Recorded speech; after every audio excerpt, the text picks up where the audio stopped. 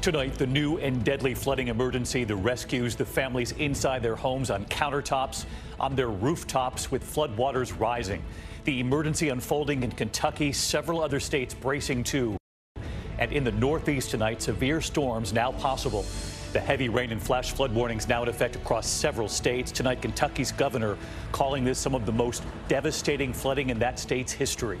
The death toll expected to rise. Hundreds of homes possibly destroyed. Our team standing by in the flood zone. Also, as we come on tonight, those new watches and warnings in the Northeast at this hour. A confirmed EF2 tornado hitting Buffalo, New York, winds up to 115 miles per hour.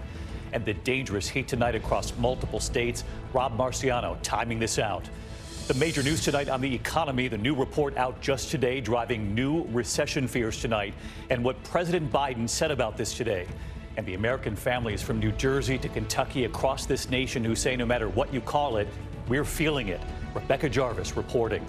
Tonight, the big push, Democrats racing to pass that surprise breakthrough deal on climate. It would be the most ambitious climate undertaking in U.S. history. The bill also lowers prescription drug costs, health care costs, taxing the very rich and corporations. So do they have the votes? With Joe Manchin now on board, Rachel Scott standing by live on the Hill. Also news tonight, this phone call between President Biden and China's President Xi. The candid and direct call lasting more than 2 hours. President Xi with a warning to the U.S. And will House Speaker Nancy Pelosi and a congressional delegation visit Taiwan amid these tensions? Barry Bruce with late reporting. Russia now responding tonight to that U.S. offer for a prisoner swap to bring WNBA star Brittany Griner and Paul Whelan home.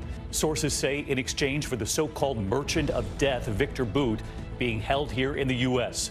The monkeypox outbreak worsening across the U.S. tonight, what authorities are now telling Americans across this country. The emotional scene in front of the U.S. Capitol today, Jon Stewart blasting Senate Republicans for voting against a bill that would have helped America's ailing veterans. In the Northeast tonight, sharks close to shore. What's now driving this? Ginger Zee off the coast of Massachusetts tonight. And America's strong tonight, the effort to save the puppies. From ABC News World Headquarters in New York, this is World News Tonight with David Muir. Good evening, and it's great to have you with us here on a Thursday night. And we begin tonight with the urgent search this evening for the missing after this new and deadly flooding emergency. At least 8 people have died in Kentucky, and the death toll is expected to rise. Reports of families who were trapped in their kitchens on countertops as those floodwaters were rising. A grandmother trying to find her family, no cell service. She has not heard from loved ones, from her grandchildren. What Kentucky's governor is now saying tonight. And look at the pictures. In eastern Kentucky, much of the town of Garrett is now flooded, the water quickly rising after dark, catching so many by surprise. Hazard, Kentucky, devastated tonight. This road now a river, the water rushing down a hill, taking this home right down with it. Homes and cars, so many of them destroyed, so many underwater tonight. In Buckhorn, Kentucky, floodwaters up to the roof of this school. Emergency crews using boats to rescue people, so many stranded by the rain, some rescued from their rooftops. And tonight, with roads out and communications down, there is a desperate search to find so many still unaccounted for. ABC's Mola Lengi leading us off tonight. He's on the scene in Kentucky. Tonight, homes washed away and unspeakable damage. Flash flood emergencies in Kentucky claiming multiple lives. The storms coming in the middle of the night. We have had numerous inches of rain that have fallen over a short period of time. Calls coming into emergency responders for families trapped. Got a family trapped in a home, standing on the counters. Water's almost over the counters, and they have there's no way for them to get any higher. Barbara Wicker desperate for word on her relatives. You said you have 5 grandchildren stuck? Yes, and 2 adults. 2 adults? Yes, their porches has been knocked off. They waist deep in water. The water is up to their doors. Their phones are probably out. I can't reach them. I can't reach 911. Rescuers facing challenging conditions to reach stranded residents. We know we've got folks now that we just can't get to them because the water is so swift. Everything's gone, everything is gone. Rachel Patton's home completely flooded, the water deep. We had to swim out, and it was cold. It was over my head. Floodwaters inundating this school. Oh, my. The destruction revealed when they receded. Waterways filled with debris, cinder blocks, all that remain where some buildings used to be. Kentucky's governor calling up the National Guard, warning the death toll will rise. Asking everybody to pray. There's a lot of people out there who need help, who are really scared right now. And we're doing the very best we can to reach each and every one of them. Late today, more flash flooding in St. Louis. Reports of people trapped at a daycare, coming just days after that area was hit by devastating floods. Yeah, St. Louis getting hit again tonight. Let's bring in Mola Lenge. He's live in Whitesburg, Kentucky. And Mola, we can see the water there right up almost to that overpass over your shoulder. Yeah, David, this river, the water still much higher than it normally is. As you can see, homes and businesses nearby still submerged, still flooded out. The devastation is widespread, and there seems to be more rain coming to many of these same areas tonight, David. Mola Lenge on the scene for us. Mola, thank you. Kentucky and several surrounding states, as you heard him report, still under a flood threat tonight. And in the Northeast at this hour, bracing for potential severe storms here. Tonight, the damage coming in from an EF2 tornado that hit southeast of Buffalo, New York, winds 115 miles an hour. And of course, the heat, too. More than 36 million Americans remain under heat alerts all the way to the Northwest, and at least 2 lives now lost to heat in Oregon. Senior meteorologist Rob Marciano live in Portland, Oregon again tonight. Of course, he's tracking it all. Hey, Rob. Hi, David. While this heat wave has turned deadly, the more pressing concerns tonight are those storms rolling back into the flood zone and in the Northeast where that tornado hit Buffalo. We've got to watch up for much of New York and now into New England for the next couple of hours, and a flood watch for Kentucky and West Virginia. Look at that cluster that just went through St. Louis. They can't catch a break. That's what's going to stir more flash flooding, and a huge watch from the Great Basin to the high plains from that monsoon flow. Here's the rain into the weekend. South of that front, the Carolinas to Texas, heat and humidity continues. Here in the west, it's dry, but it is very hot. Temperatures will be in the triple digits. Excessive heat warnings into Saturday. It will be triple digits through Saturday. The heat not breaking here in Portland, likely not till Sunday or Monday. David? Thinking about people across this country tonight. Rob Marciano again this evening. Thank you, Rob. We turn now to the other major news this Thursday night. The new report out tonight raising fears of recession in the U.S. The nation's output of goods and services, the GDP, fell 0.9% in the past 3 months, the second quarter of decline in a row, which typically has been the definition of recession. But tonight, President Biden pointing to other key factors, too, among them the jobs numbers, saying this economy isn't an easy one to label right now. But whether it's officially a recession or not, Rebecca Jarvis tonight with families across the country who say they're feeling this on everything they're paying for. Tonight, whether you call it a recession or not, the U.S. economy is losing momentum. At the same time, American families are facing the highest inflation in a generation, hitting those on fixed incomes, like retired nurse Priscilla Jordan, especially hard. I feel like a recession is here.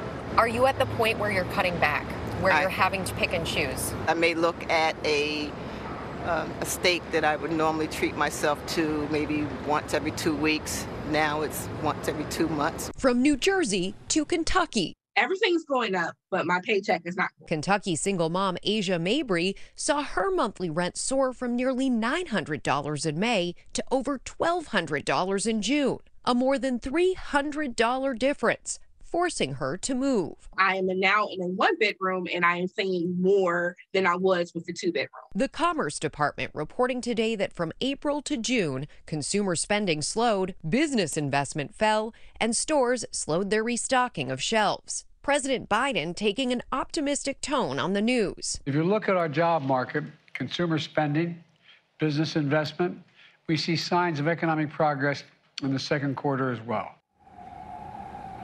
David, the National Bureau of Economic Research is the nonprofit, nonpartisan organization that officially declares when recessions begin and end here in the United States. And they look at metrics including GDP, but also including things like unemployment and jobs, which have held up despite this record inflation. Many economists tonight now forecasting a recession will begin towards the end of this year or early next. David? Yeah, a lot of competing indicators, but really it's what Americans are feeling at home. Rebecca Jarvis tonight, thank you as always. We turn next tonight here to the big push on Capitol Hill tonight. Democrats racing to pass that surprise breakthrough deal on climate. It would be the most ambitious climate undertaking in U.S. history. The bill would also lower prescription drug costs, health care costs, taxing the very rich and corporations to bring down the deficit. So do they have the votes with Joe Manchin now on board? Rachel Scott on the Hill again tonight. Today, Senate Democrats are rallying behind a deal that would make the largest climate investment in U.S. history, provide tax credits for buying electric vehicles, and lower health care premiums for millions of Americans. It came after a sudden reversal from moderate Democratic Senator Joe Manchin, who just days ago upended talks over concerns about inflation. But now he's on board. I just felt there was an opportunity here to really give us an energy policy with security that we need for our nation, but also driving down the prices, the high price of gasoline, driving down inflation was my number one goal. The bill includes $369 billion to fight climate change, $64 billion to lower premiums for Americans buying their own health insurance. Medicare would be allowed to negotiate the price of prescription drugs, passing along the savings to consumers. And seniors would pay less for medication, with out-of-pocket expenses capped at $2,000. It would be paid for by raising taxes on big corporations and the wealthy. If the bill passes, it would be a huge victory for President Biden, who today insisted it would help fight inflation in a way Americans will feel. But simply put, the bill will lower health care costs for millions of Americans. It will be the most important investment, not hyperbole, the most important investment we've ever made in our energy security. But to pass, the bill needs the support of all 50 Senate Democrats. And tonight, Kyrsten Sinema of Arizona won't say if she's voting yes. Do you back this deal? Are you comfortable with the tax increases? Excuse us, guys. Have you spoken to the president about it? But after more than a year of stalled negotiations, the leader of the House Progressives says they are on board. I think we should get this done. The American people deserve it. We need to show them that we can deliver. Let's just get it done. All right, so let's bring in Rachel Scott, as we always do. And Rachel, for this to pass, they need every single Democrat in the Senate, of course, to vote yes. Majority Leader Chuck Schumer telling Democrats in so many words to stay focused and to stay healthy. Yes, David, because Schumer not only needs the support of all 50 Democrats in the Senate, he also needs them to be physically present here on Capitol Hill to vote on that legislation. As of now, Senators Joe Manchin and Dick Durbin are recovering from COVID-19. That could complicate the timeline for Democrats who are looking to get this passed by the end of next week, David. Yeah, no votes over Zoom like the rest of America operates now these days. Rachel Scott tonight. Rachel, thank you. In the meantime, we turn now to Russia, responding tonight to the White House on that offer of a prisoner swap to bring home WNBA star Brittany Griner and former Marine Paul Whelan. Tonight, Russia's foreign minister now saying he'll pay attention to Secretary of State Antony Blinken's request for a phone call when his own schedule allows. Here's our senior White House correspondent, Mary Bruce. Tonight, Russia says there is no agreement yet on the White House's offer of a prisoner swap to bring WNBA star Brittany Griner and former Marine Paul Whelan back home. ABC News confirming the White House offered an exchange for notorious Russian arms dealer Viktor Bout, nicknamed the Merchant of Death. Is there any concern that by going public with this offer now that you showed your hand too soon? The president has been very clear about this. He wants to make sure that they come home. And he has made this a top priority. I don't want to go into details about that. As you imagine, in order to have success, we need to not negotiate in public.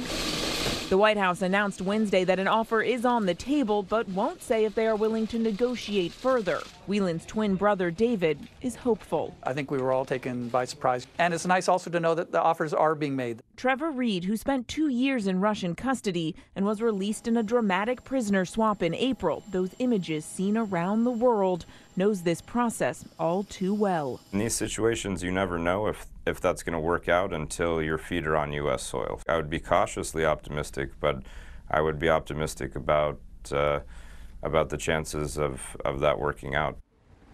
Now left out of the White House's proposed offer is detained American teacher Mark Fogel. He was sentenced to 14 years for drug charges similar to the charges against Brittany Griner. David, I talked to Fogel's lawyer today. He tells me he hopes that Fogel will be included in any exchange and that he hopes the U.S. government is doing everything it can to bring him home, too. David. Right. Mary Bruce again tonight. Mary, thank you. And Mary, stick with us here for a moment because, as you know, there's another story out of the White House tonight. President Biden and Chinese President Xi speaking on the phone for more than 2 hours today. Both sides reporting the talks were, quote, candid. But President Xi warning the U.S. against, quote, playing with fire by opposing China and supporting independence for Taiwan. Now, all this comes as Speaker Nancy Pelosi is planning a trip to Asia with a delegation that may include a stop in Taiwan. And Mary, I know there has been some support for this visit from both Democrats and Republicans, this idea of visiting Taiwan, but no support from the White House on this idea. David, this is putting this administration in a really uncomfortable position. The White House says the speaker can determine her own travel, that the president isn't going to tell her what to do. But Biden has previously said that the U.S. military doesn't think this is a good idea. And Beijing has made it very clear if the speaker pays an official visit to Taiwan, they will view it as a provocation. The Chinese warning the U.S. today, quote, playing with fire will set yourself on fire. David. Mary Bruce on both stories tonight. Mary, thank you. In the meantime, next to the monkeypox outbreak here in this country tonight, more than 4,600 cases reported, up from 200 just 1 month ago. And what authorities are now telling Americans across this country. Here's ABC's Janae Norman tonight.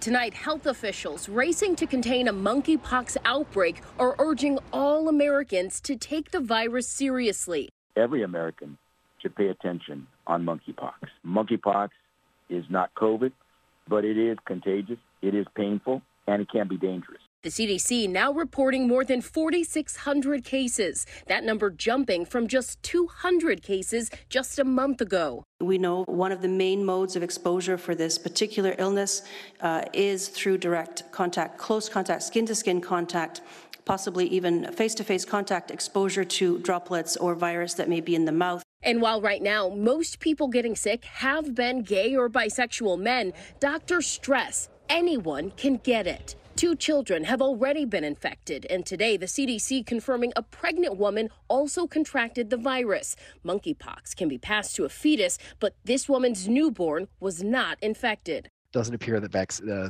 the virus was transmitted. And both mom and babe are doing well. And David, health officials say they'll have more than 1 million doses of the monkeypox vaccine in the coming weeks. This is Health and Human Services weighs whether to declare monkeypox a public health emergency. David. Janae Norman tonight. Janae, thank you. Now to the growing number of shark sightings and in some cases shark attacks here in the Northeast, sharks closer to shore. So tonight here, what's driving this? Our chief meteorologist Ginger Z off Massachusetts tonight. With more than 24 reported shark encounters along our coast this summer, New England is now gearing up for its peak great white season. This is where the shark hunt begins. Greg Skomel and the Atlantic White Shark Conservancy are on a mission to tag and track these creatures off the coast of Cape Cod. Why are we seeing more sharks this season? The sharks are feeding close to shore, shark populations are coming back, and we got lots and lots of people going in the water. So that just creates almost the perfect storm in terms of the potential for shark attacks. The Northwest Atlantic has warmed 3 times faster than the rest of the world's oceans and the rest of the planet. Right. Could water temperature have anything to do with an increase in shark encounter? For certain species, absolutely. Out on the water, we see 10 sharks in just 4 hours. Wow. I see it. Isn't that incredible? They use sonar to tell if the shark is tagged already. Oh, there we go. This big one, 3083. When a shark is detected, that real-time data is relayed to beach managers and lifeguards. So within literally seconds, that lifeguard is getting a text. White shark somewhere in our swimming area. Most sharks we saw were too low to tag, until lucky number 10. Got it! We got a tag shark. With Boston behind me, New England is well aware that they've got high shark numbers all the way through October. Greg anticipates many beach closures, but he gave us one great tip, David. Don't go in beyond your waist, and sharks should not be interested. All right, that is a good tip. I know many are staying out altogether. Ginger, our thanks to you again tonight. And when we come back here, a very emotional scene in front of the U.S. Capitol. Jon Stewart blasting lawmakers for blocking a bill that would have helped America's ailing veterans. And then later tonight here, rescuing the puppies. Tonight, an emotional scene in front of the U.S. Capitol. Jon Stewart blasting Senate Republicans for blocking a bill that would have provided health care for millions of veterans sickened from exposure to toxic burn pits. I'm used to the lies. I'm used to the hypocrisy. I'm used to the cowardice. I've been here a long time. Senate's where accountability goes to die. Senate Republicans objecting to a budget issue in the bill after it previously had large bipartisan support. To the index and call it the mega billion drawing. Tomorrow's drawing $1.1 billion now, the second largest jackpot in the game's history. If you take all the cash up front, it's still more than $648 million. Good luck. Finally tonight here, the effort to save the puppies. America strong. Tonight in Heath, Ohio, outside Columbus, the Licking County Humane Society on a mission to save these puppies, bringing them into safety, crate after crate, rescuing them, they say they weren't being cared for. The team holding the tiny puppies, the veterinarians checking them out, their ears. Anna, Arthur, Beth, Betty, Merlin, Sam, and Taylor, too. 80 dogs rescued in all from 1 week old to 12 years old. When word got out, the community asked how they could help, too. Donating money and supplies, Chris Mitchell fostering 5 dogs in her home. And right here tonight, hi, David. The Society's Executive Director, Lori Carlson, with news already.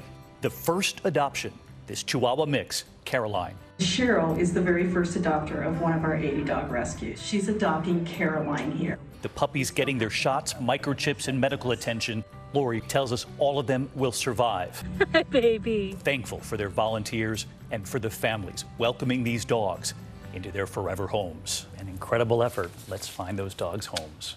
Good night.